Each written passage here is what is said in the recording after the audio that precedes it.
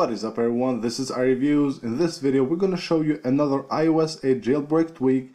This tweak is called NoSwitcherLabels.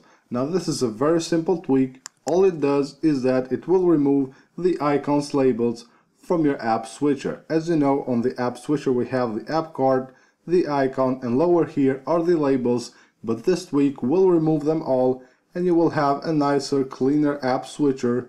And if you go to settings, under NoSwitcherLabels, all you have here is an enable button. Here you can enable or disable this tweak, and then here you have a respring button. You hit it right here and it will respring your device and the changes will take effect.